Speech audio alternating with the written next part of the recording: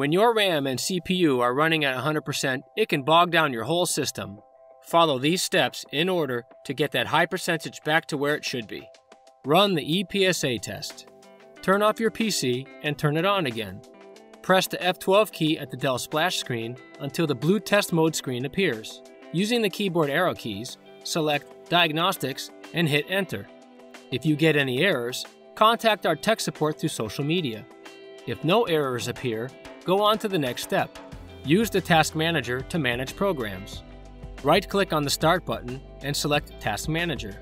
Expand More Details and open the Startup tab.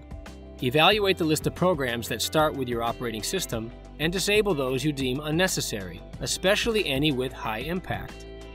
Next, open the Processes tab and analyze the list to identify which programs are causing slowness.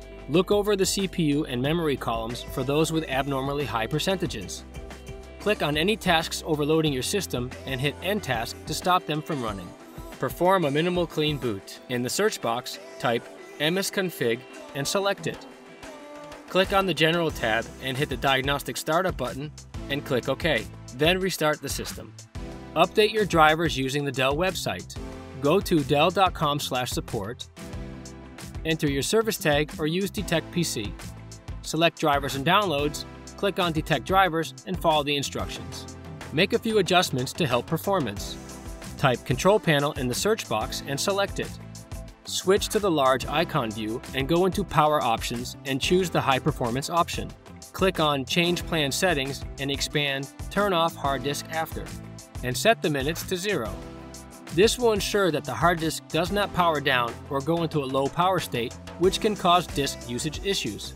Next, close as many applications as possible. Keep open only the ones you need and close all the other apps which you don't use all the time. This is especially important when you update to Windows 10 on an older computer. Run an antivirus scan. Type Windows Defender in the search box and select Windows Defender Security Center. Click on Virus and Threat Protection, then on Scan Now, and follow the instructions. If you have any other antivirus software installed, run a scan using that one. Disable suggestions and other services. Go into Settings, select System, and click on Notifications and Actions. Scroll down and toggle off Get Tips, Tricks, and Suggestions as you use Windows. Now press the Windows key and the R key, and in the dialog box, type in services.msc and click OK. Next, double-click on the Superfetch service and in the Properties window, change the startup type to Disable. Also, stop the service next to the service status. Do this same process for the Background Intelligence Transfer service and the Windows Search service. Check the system for any corrupted files. Right-click on the Windows Start button and select PowerShell Admin. Type FSC //Scan Now and hit Enter. The scan will look for and automatically restore any missing or damaged system files. Be patient and wait for this process to be finished completely. Afterwards, you can always do a clean install of your system if necessary. If you need help with this, watch our Dell Tech Support tutorial about how to perform a clean install of Windows for your PC.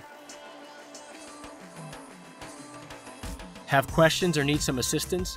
Contact Dell Tech Support through social media on Facebook or Twitter, or you can join in a chat on the Dell Community Forum.